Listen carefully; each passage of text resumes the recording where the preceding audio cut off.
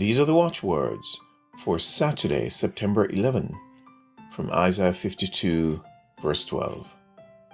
The Lord will go before you, and the God of Israel will be your rear guard.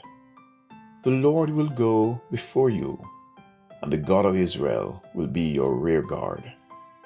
And then from John 14, verse 3, Jesus said, And if I go and prepare a place for you, I will come again and take you to myself, so that where I am, there you may be also. Jesus said, And if I go and prepare a place for you, I will come again and will take you to myself, so that where I am, there you may be also. Will you come and follow me? If I but call your name, will you go where you don't know and never be the same?